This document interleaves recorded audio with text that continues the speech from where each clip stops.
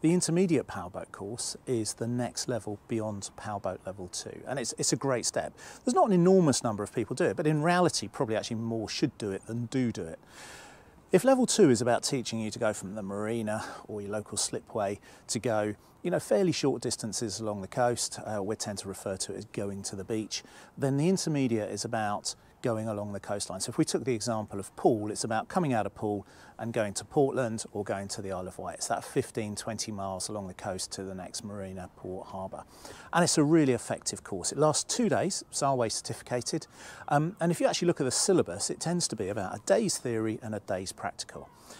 That said, we wouldn't break it down into a whole day in a classroom and a whole day of flow, and we intersperse the time. Do a bit of theory, go out and do a bit of practical, do a bit of theory, do a bit of practical. And basically, there's some time spent on developing your close quarter boat handling skills, practicing some of the things you would have done at Level 2 and trying to up that level of competence. But then we'll focus on things like pilotage, making sure that you've got the right skills to be able to navigate in and out of ports and harbours. So we'll do that theoretically. We'll look at doing that in the context of going from the marina out into the harbour or into somewhere like the Solent, and then we're going to execute it. And then we'll come back and look at a different skill, go again. And throughout the 2 days, it's really looking to train a skill to use that skill. And that includes the use of chart plotters, waypoints, routes, plotting techniques.